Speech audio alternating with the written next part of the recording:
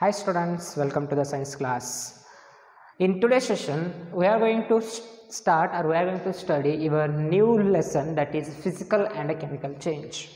So in your daily life, you are going to see some of the changes in your homes, some of the changes you are going to observe in your home. For example, if your mother told to you to dissolve some amount of the sugar into the water to make a sugar solution, so you have to clearly observe here. You are going to dissolve the sugar into the water, that is the sugar changes its physical property will be completely dissolves into the water, isn't it? Somewhat changes happens here. Sugar, it is present in the crystal form, but when you are going to dissolve into the water, it completely dissolved. We can't see that sugar particles. And another one example I am taking here, if your mother going to add a small amount of the curd into the hot water, what happens here? The hot water becomes when she is going to add small amount of the curd into the hot water, after sometimes the curd into the milk here, hot milk, not a water, the milk it turns to curd here. So it is somewhat changes happens here, isn't it? Due to the adding of the curd, you are adding only only small amount of the curd into the milk, but the milk completely changes into the curd here. That is another one change you are observing. And also when you are going to add the curd into the milk, the taste of the milk also changes. Before the milk it doesn't has the sour taste, but when you are going to add the curd into the milk, it somewhat changes its taste, isn't it? The taste of the milk, it is changes to sour. And another one example, when your mom try to make the paneer, she used to add some amount of the drops of the lemon juice into the milk, isn't it? So before adding the lemon juice into the milk doesn't has the sour taste, but after onwards it has somewhat sour, isn't it? These are all changes which you are going to see in your home. So these are some of the examples that is the changes which you are going to see in your home. I am taking one example here. Take a paper and you have to tear the paper into 4 pieces. You have to tear the paper into 4 pieces, and take one piece of that paper, again tear that paper into 4 pieces. If you consider this is a piece of a paper, you have to cut it into 4 pieces, and take one piece, again you have to cut it into 4 pieces, and take all that pieces and arrange on a table. Is it you get the same structure as before the paper is there? By arranging the pieces of that paper, is it you get the same structure of the paper as it is present in the before? Yes, we get, but it is very difficult to join the papers, but you get the same structure here, but there is no change in the property. See here, the structure will be changes, but there is no change in the property of the paper. Is there any change in the property of the paper? No, there is no any change in the property of the paper here. Next, I am taking another one example here. Collect some of the chalk dust from your classroom. Chalk dust, or you have to collect the chalk dust from a chalk and pour some water into that chalk dust. Make a paste of the chalk powder and roll it that chalk paste, and you have to dry it in the sunlight. Would you get the same size of the chalk from the chalk powder? If you are going to take one piece chalk powder, if you are going to take the one chalk piece powder, if you are going to make the chalk piece by that chalk powder, is it same size of that chalk piece? No, the size is somewhat changes here. So that is second one example, that is a size, isn't it? That is a size here. And a third one example I am taking here. So take some water in the container, and starts to boil it. starts to boil it, what happens? The water is presently in a liquid state. If you are go on boiling that water, go on giving the heat to that water, the water will be get vaporized, isn't it? Presently the water will be in the liquid state, it changes to vapor state. That is state of the water. That is state. Physical state, that is state of the water. We are going to see here the state of the water, we can see here. And take a piece of a blade, or take a piece of a blade, hold it with the help of the holder, and place the free side of the blade to a glowed gas, isn't it? And wait for some times. What happen here, when you are going to give the more heat to to the blade, the side of the blade, the color of the blade, you have to observe clearly here. After some times the color of the blade turns to red, isn't it? Due to the heat given by us, the color of the blade will be changes to red. Therefore it is undergone, that is change. We are observing here color. We are observing the color. So see, these are all that we are observing the changes, that is structure, size, state, color. So these are all the physical properties of any matter. So these are all the physical properties. The properties like the change in the property of the structure, change in the property of the size, change in the property of the state, change in the property of the color. So the changes occurs or change in the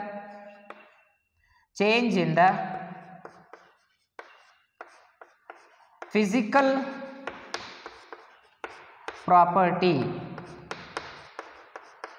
change in the physical property of the materials,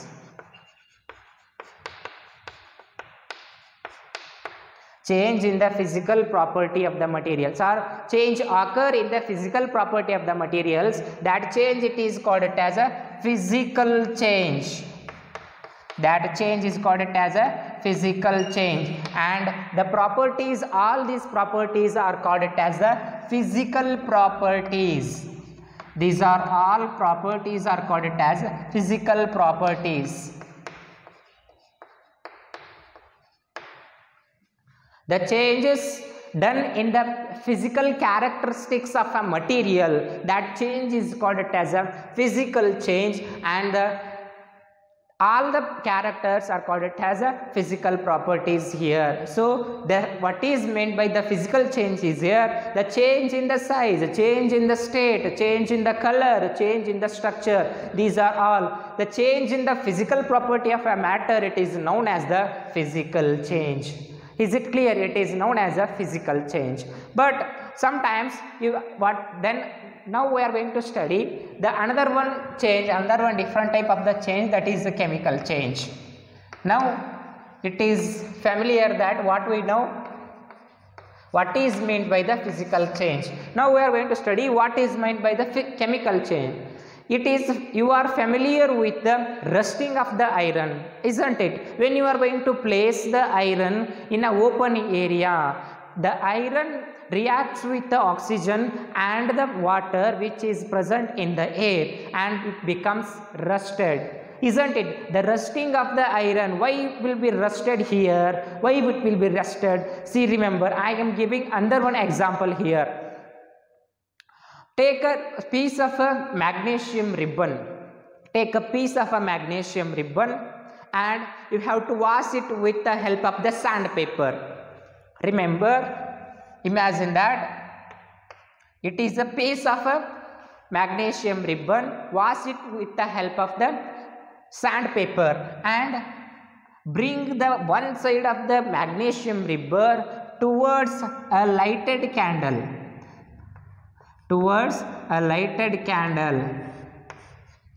What happens here? The magnesium ribbon reacts with the oxygen and it will be burns with the high bright of light. It produces the high brightness light. It burns with the high brightness light. And after some times the magnesium ribbon completely burns, and so it produces some of the ash of the magnesium ribbon we can get here. So you have to remember here, you have to clearly observe here, when you are going to burn a magnesium ribbon, it produces a bright light,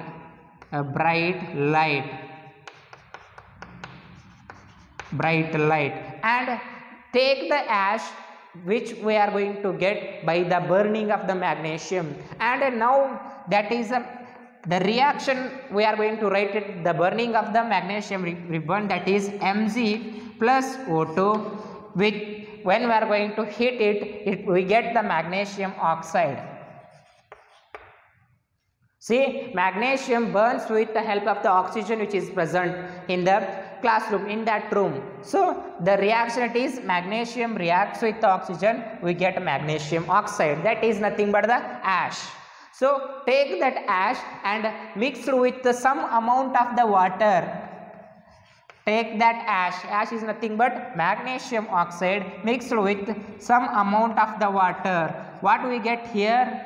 A solution. And now you have to check this solution with the help of the blue and red litmus paper. Check this solution, the solution of magnesium ash with the water. You have to check that solution with the help of the blue and red litmus paper. Which litmus paper shows the change in the color? Is it red litmus paper shows the change in the color, or the blue litmus paper shows the change in the color? As here, the red litmus paper shows the change in color. Why? Because when the magnesium oxide is nothing but the ash mixed with the water. This is a metallic oxide. The metallic oxide mixed with the water, it forms in every time, or in generally, the metal always reacts with the water, it produces the basic solution, that is magnesium hydroxide. Magnesium hydroxide.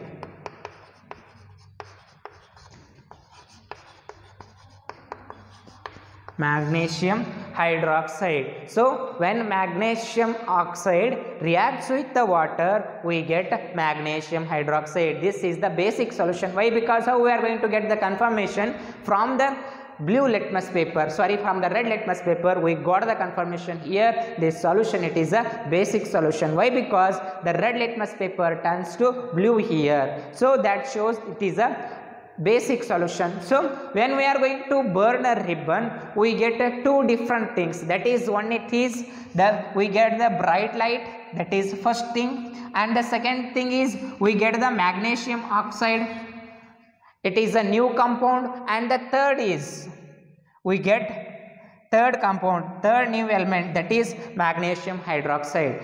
But when you are going to see the physical change, is it get any new substance?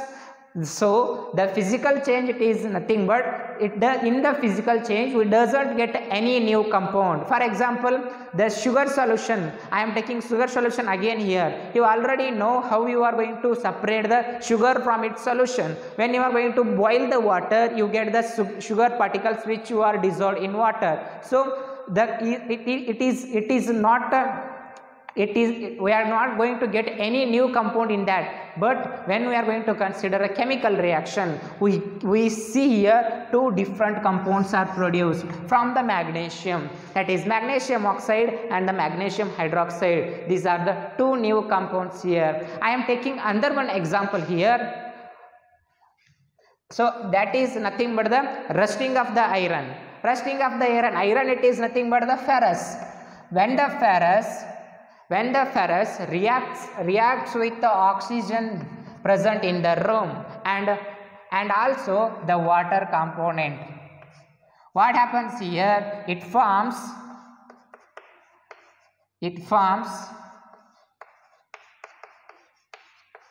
Fe2O3. That is known as this is known as the rust, isn't it? When the ferrous reacts with the oxygen and the water which is present in the air, the rust will be formed. So what here, the ferrous it is reacts with the oxygen, we get the new compound here.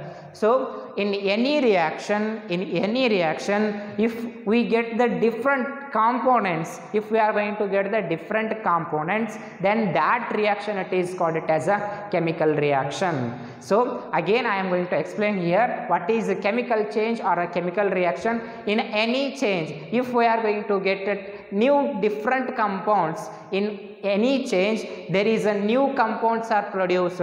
If the change happens, if two new compounds are produced or more than two new compounds are produced, then that change it is called it as a chemical change. Is it clear? So what is the difference between physical change and the chemical change? Here in a physical change we doesn't get any new compound, but in the chemical change we are going to see two different compounds are formed here. And also you have to remember, when the chemical changes happens, we are going to see other different things. See here, heat will be evolved. Some of the chemical changes in the some of the chemical reactions we are going to see heat will be evolved or absorbed. Heat will be evolved or absorbed. Evolved or absorbed. From the magnesium ribbon experiment, is it clear that the burning of any substance it is a chemical change? It is not a physical change, but a tearing of a substance it is a physical change. Heat will be evolved or absorbed in a chemical change, and new compound will formed, isn't it? New compound will formed and color will change. Color will change. Color will change and smell will change. Smell, it is nothing but odor. Odor will change. Odor will change. And also we can get the light and radiations.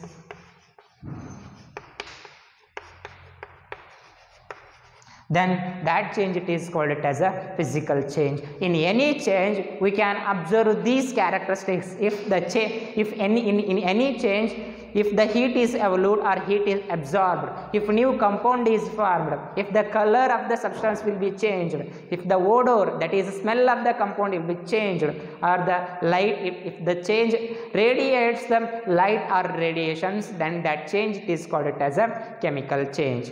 Is it clear? So what is the physical change and what is chemical change? So one of the example I am taking here, that is the rusting of the iron. If you have to remember, the rusting of the iron causes lots of damages, isn't it? We are going to use number of iron metals for to make the roads, for to make the houses, isn't it?